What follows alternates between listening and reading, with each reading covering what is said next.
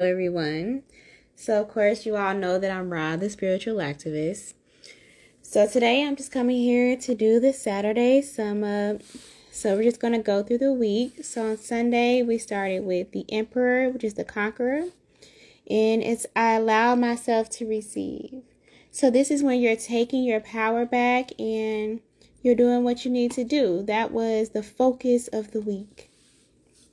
So then on Monday, we got to the Knight of Wands, and it was honoring my boundaries is not selfish.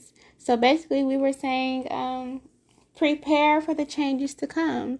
So that means you needed to set boundaries and prepare yourself for things to come in, for things to be removed, so that you could get on your journey and be who you're supposed to be.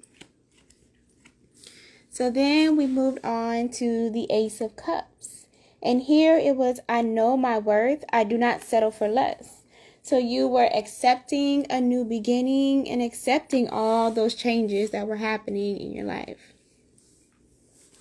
And then we moved on to the Eight of Wands.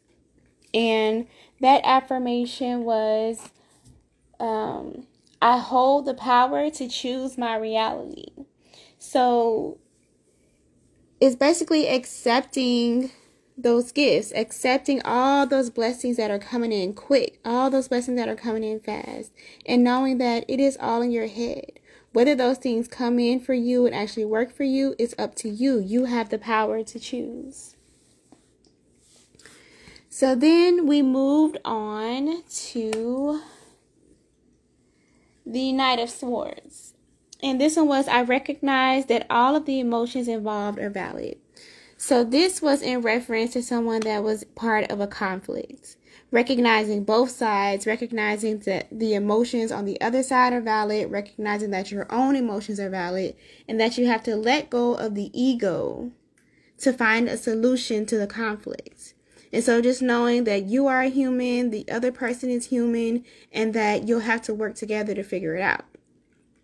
But first, you need to get a hold on your own emotions and realize that you're not the only one in the situation. And so then on Friday, we had two cards. So we had the Judgment card and we had the Ten of Wands. So this one was, I'm exhaling fear and breathing in the courage to believe in myself. So basically, you're liberating yourself from fear and overwhelm, because this Ten of Wands is all about overwhelm. You see, this person is all in their head, all these things. And then this person is being freed. They're letting go. Letting go of that fear, letting go of that overwhelm, and just knowing that you can do it. That you can take your power back. And you can welcome in all these blessings. Take care of yourself and be the person that you're supposed to be. Step into your purpose. And then today's message was all about staying true to yourself and listening to your gut.